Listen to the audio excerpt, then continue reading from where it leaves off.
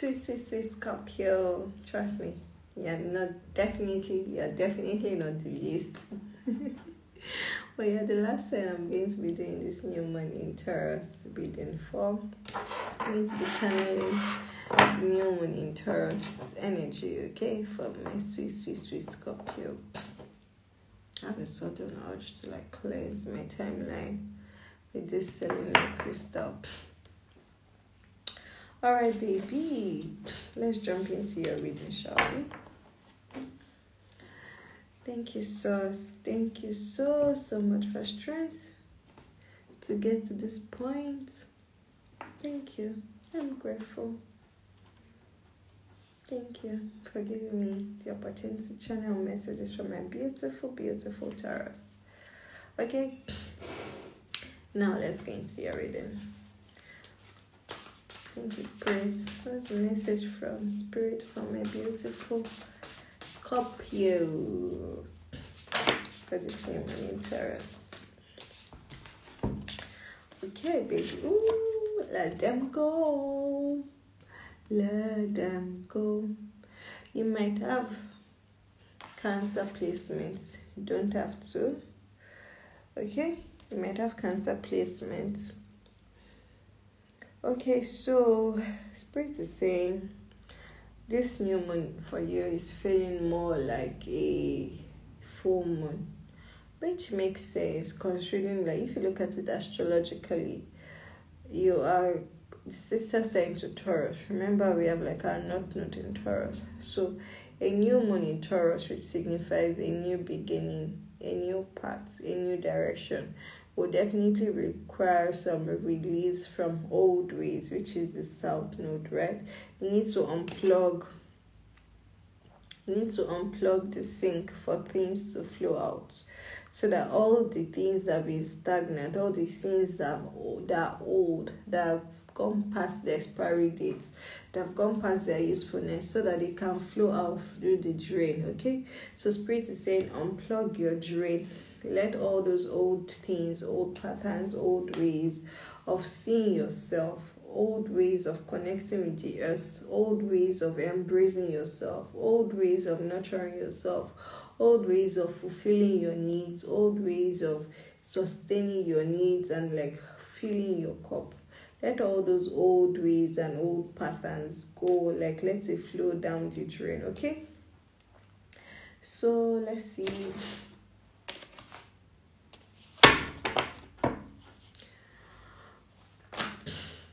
Okay, so some of this is also thanks for joining me live. Some of this is also in relation to your emotional relationships. So for some of you, you might have been in conflict with someone else, with your partner, with another party. You might have had an emotional disagreement, okay? Might have had an emotional disagreement, and you exchange words, and you cannot, at this point in time, you cannot actually repair the relationship. So the best thing for you to do is to let the relationship go, okay? So that's the first thing. The second thing is to let go of the idea that you don't need help. We all need help. You are never doing anything alone. Let go of the idea that you are doing life alone, that you don't have support, that you have to figure out everything by yourself, okay? Your angels, your ancestors, your spirit guides are always around you, leaning in, listening to you. Even the slightest request you make for help, and then they send the help your way. But you need to open your mouth to ask for help. You need to open your mouth to let them know that you know that they are there to support you. Don't struggle through things you have no business struggling through alone. There's a reason why you have people who have gone ahead of you. There's a reason why you have a support team. There's a reason why you have spirit guides. There's a reason why you're not just human. You have your spiritual nature, right?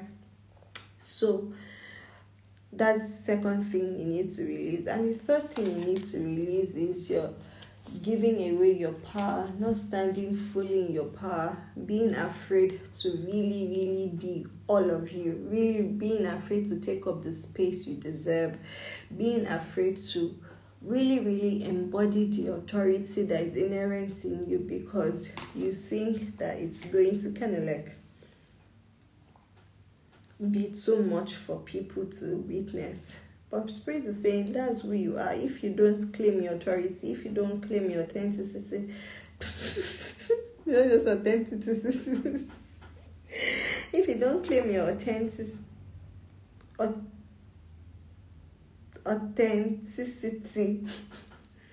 nobody's going to claim it for you. Only you know who you are. So you really need to stand in your power. So let go of your fear of seeking external validation. I'm hearing. Let go of your fear of not being enough.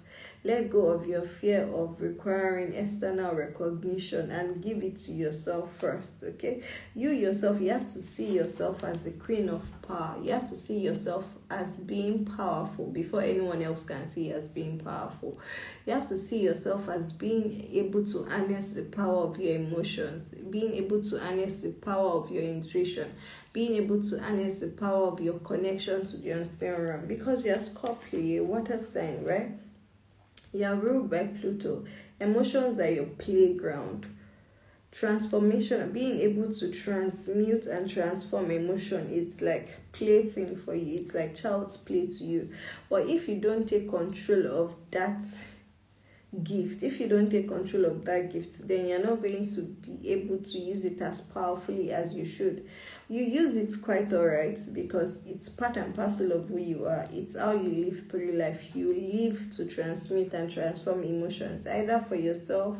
If you're not doing it for yourself, then you find yourself doing it for others around you, okay?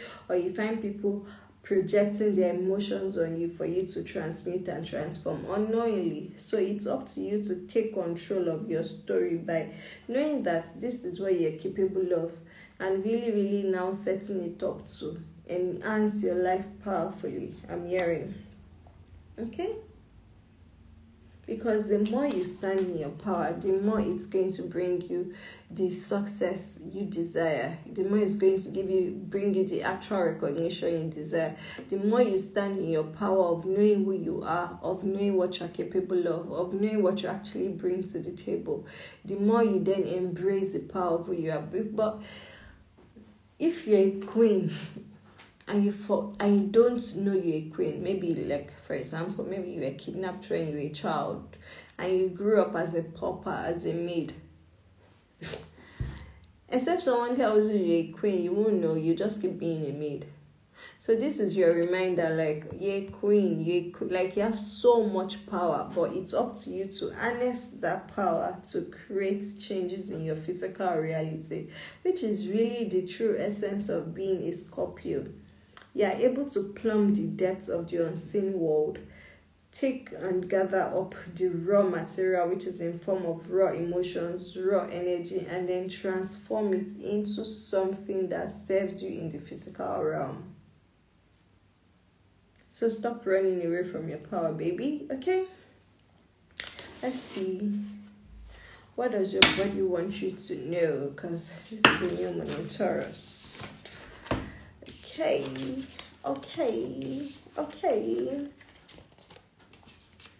There's always a good reason to start again, okay?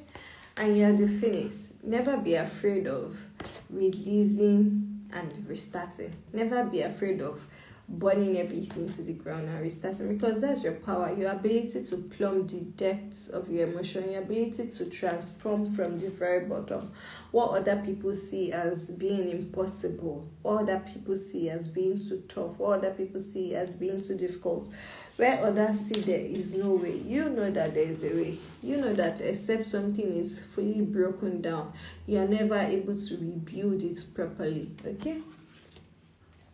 So your body wants you to acknowledge the growth that's gone in, but you also need to acknowledge that what is out of keeping or what puts you in a state of ill health is simply calling your attention to what you've not been paying attention to, okay? So if it feels like there's disease, there's illness, there's some affliction, there's some malaise, there's some fatigue in your body, know that that is calling you and inviting you in to sit with it so you can really understand where that is coming from. So either you refuse to give yourself time to breathe, time for your body to rest as required. So you have stored up fatigue and stress, and stored up stress weakens your immune system, okay?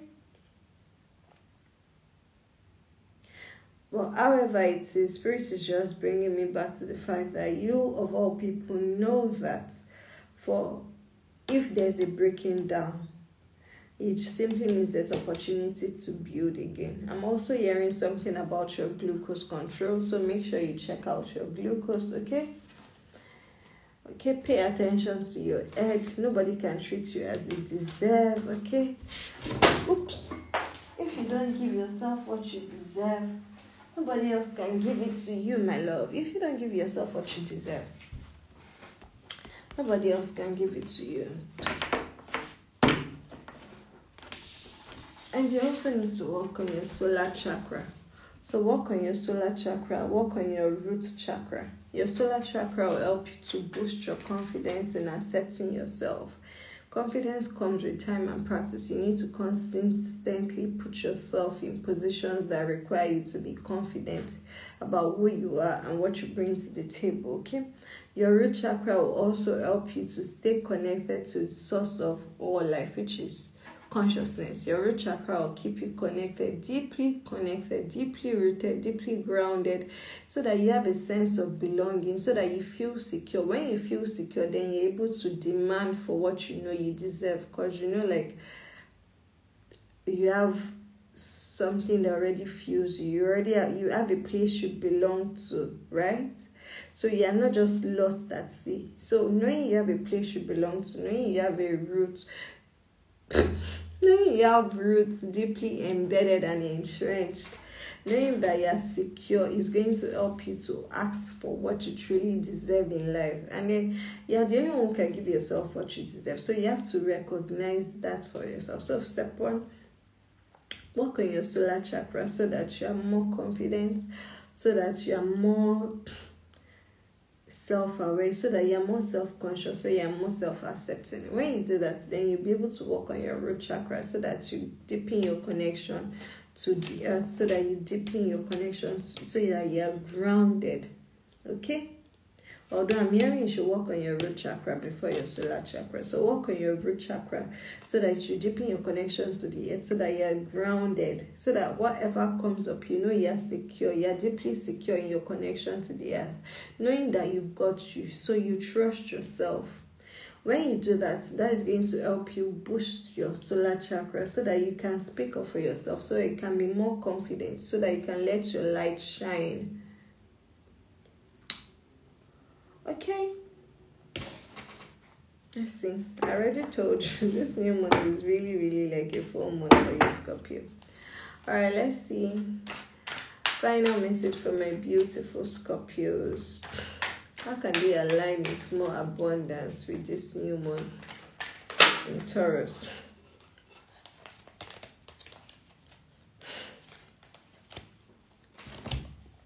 So first card, you need to meditate. You need to ground your energy, okay?